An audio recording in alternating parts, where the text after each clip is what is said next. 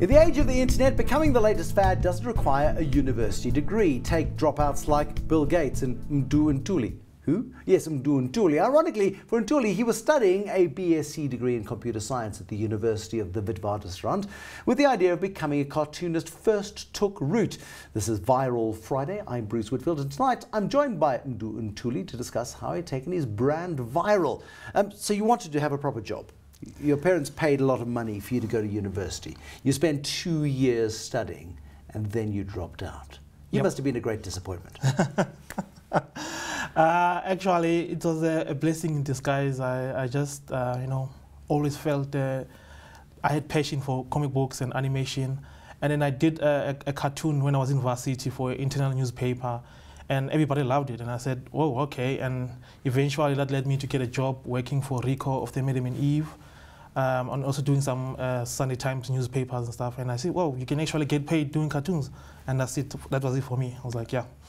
Okay, so you bail on your studies in your second year. There wasn't any temptation to at least get a degree behind your name. You thought, I'm an artist, I'm a rebel, I'm going to be changing the world through humor.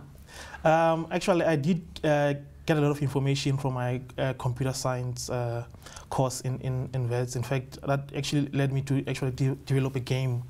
Actually, these two things are actually very much integrated, this animation and cartooning and programming. You know, most gaming online and stuff, it's actually those two things meet. It's just that I'm able to do both of the things alone. Yay. Yeah, but that's the point. I mean, if you look at some of the most successful internet billionaires, Larry Ellison, Bill Gates, Paul, what's-his-face, who started Microsoft with Bill Gates, and a bunch of others as well, including Mark Zuckerberg from Facebook, all university dropouts, simply because the education system doesn't seem to be evolved enough yet to cope with the internet economy. I mean, that's the sense of it, certainly, that I get. Yeah, well, the number one driver for me was actually passion. You know, once I realized that actually in the country there's just a space for this industry. I mean, I saw Disney and how they were running their business. I saw how newspapers actually, we find Garfield in our local newspapers everywhere. And I said, whoa, this is actually a chance. Together with the ability to draw and what I've learned a bit from Rico again, I decided, okay, let me just try and make a newspaper, comic strip, and there was no chance, unfortunately, for me. So I had to learn extra skill on actually turning these still images into motion. But now that's the point, isn't it? Because you start out producing still images in the same way as Madam and Eve is a cartoon strip. Yeah. You developed your own cartoon strips, which you then put into newspapers around the country, and then you've gone into short animations. Yes, I did short animations. In fact, my first attempt was a show called Zulu Boy and Rudolph, which is a Zulu guy and an alien sharing a roommate, and there are heroes in the country saving us from evil Mnaga, the guy from Swaziland. I mean, are you xenophobic at all? No. Is there not a risk of being accused of being xenophobic? No. Because we're very delicate about cartoons in South Africa. You may have noticed. I don't believe in that. I mean, people speak. I mean, as soon as you turn off, everybody goes at home. They speak freely. And as an artist, I think I speak about those things publicly. You know, just, okay, you think, we think about these people, same thing. I say, no. Actually, we all say bad things about each other, we all say good things about each other. We just need to admit it, and there's nothing wrong about it. That's how we learn from each other, I think. And bringing that in public, and it becomes funny how you deliver it using cartoons. Well, let's see the first. You brought us 2 clips. Let's watch the first of the 2 clips, and then take me through it afterwards.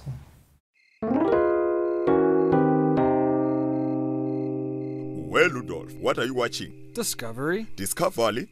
Don't play here, man. Put as a do. Never. I don't like Earthlings music. It's too loopy. You think it's Imenemene and Dr. Dle? It's Umbaqanga, Soul Blooders Collection Volume 3. Aye, it's on. No, Zulu boy, no. I want to watch Discovery. Lady, give me the remote before I hit you with my isbu. No! Ta-ta-ta! Ah! Nizokushaya, Rudolph. I'll hit you, Dwardmark. There's a hell of a lot going on in there. I mean, there's global influence, there's South African influence, there's black and white, there's a whole bunch of cultural intermingling going on. Take me through it. What's the thinking?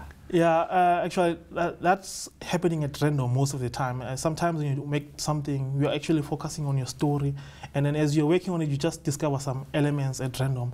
Some of them is just a voiceover artist making a mistake. I mean, I got a guy from the suburbia doing a voice. I've got a guy from the street township doing a voice. And we put these guys in an abnormal scenario and it becomes a nice, entertaining content. And that's how I work. Now, how do you distribute that? How does a cartoonist who is now on the cutting edge of technology, on the cutting edge of an industry that we don't yet know how it's going to evolve, how do you make money out of it? How have you turned it into a business? How you distribute it, I use YouTube, or basically internet, or all the social media platforms, Facebook, YouTube, Twitter. The thing is, you don't make money from actually marketing yourself. You actually show the corporate guys that actually, hey, this is a medium of communicating. Try and use it for your. I mean, because there's some language that doesn't really get across.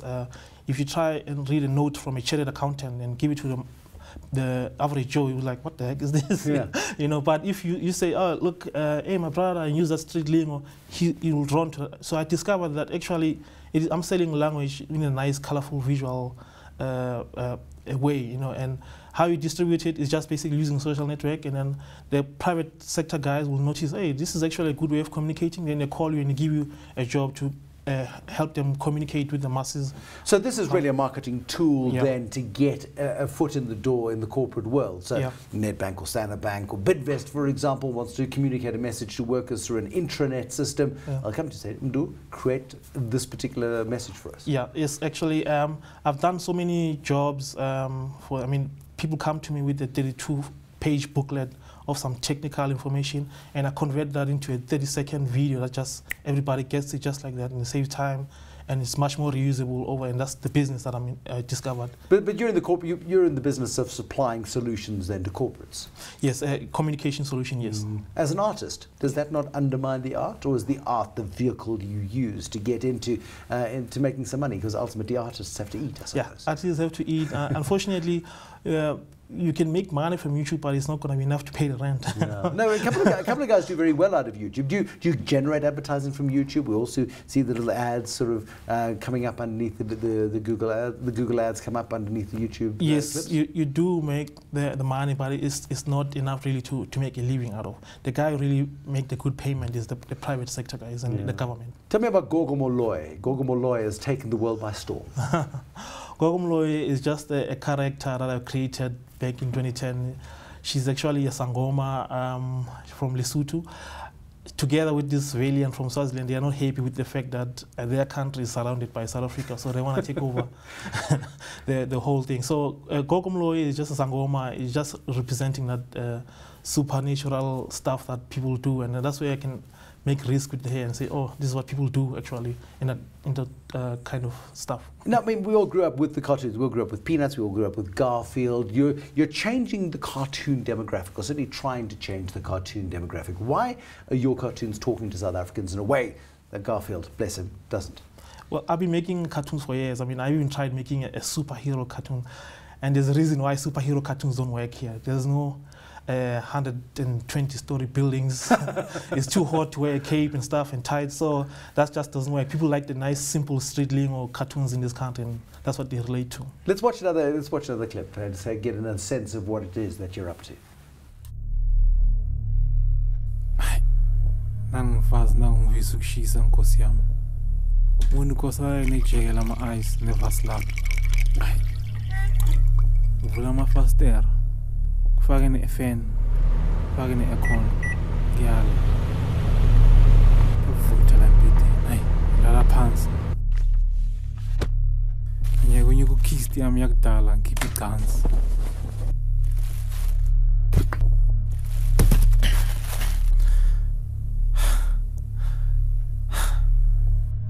Hayi, kulaleki la kule nto le, ngazi labo gogo bakudala bebakhona nje. Nego umuntu ofana njengoBoyd. He's bejeje. Again, I mean, Boyd is a real person. Yes. Boity is a South African personality, Yes. and here you are using the name Boity in your cartoons. Do you get into trouble? Not yet. The way I think this cartoon was delivered, I think it's sort of a compliment and appreciating maybe the beauty of women. That's the positive thing I can say about it. But I'm just making fun with the whole stuff. I mean, but here we go. I mean, you're going back into culture. You're going back. You get the straw mat out, and there's hold on a second. The straw mat. I don't know how the gore was managed. You're paying homage. You're paying respect. You're going across generations, and I think you're matching a mood of South African society in the 21st century. Yep, there's just so many nice classic stories that were not delivered back then, and this way is a chance to actually show that there's so many things that, you know, funny things that used to happen in a shebeen back in the days and whatnot. Those stories, we store them, we just share them and make them public, and it actually, I think it's working quite well. Now, I mean, you were mentored by Rico. Can I say that? I suppose he helped you, guide you in the early days. Are you passing on the love of cartoons to other young people? Yes, in fact, I've discovered there's another guy who's doing MduComics. I believe he actually was also inspired. There's also a lot of other challenges are coming. This is actually a nice industry to be in. It's just I wish the guys could learn how to actually do the business of it, because I think it's one thing to pull the numbers and another thing to make the money. So I believe I inspired a lot of guys to actually get into this industry. So what's the future then for Ntuli? I mean, you run the risk of sort of being taken into a graphic design studio. Do you stay independent? Do you operate independently, continue supplying your services across the corporate market? I have a vision. I still want to push it. I'm seeing a theme park built with our own characters like Disney did. The first one in Africa. I really believe that's possible.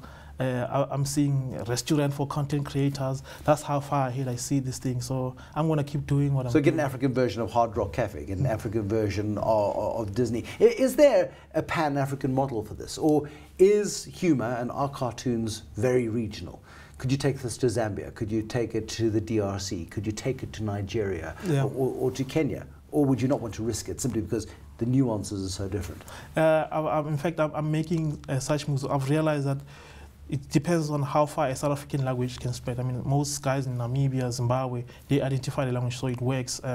There's other cultures. If you say Kokomloi, Sangoma is not something that's unique to South Africa. It goes to Nigeria. All those stories, they can be shared in this format as well. So it's something we keep trying and learning every day and try to improve as we go with it. Watch this space. Next time your kids say to you, I want to drop out of university, make sure they're going to go and do it for something useful. Cartoonist Ntuli shaking up the world of South African and possibly African cartoons for the future as well. Thank you for watching. There'll be more tonight, tomorrow. Till then, good night.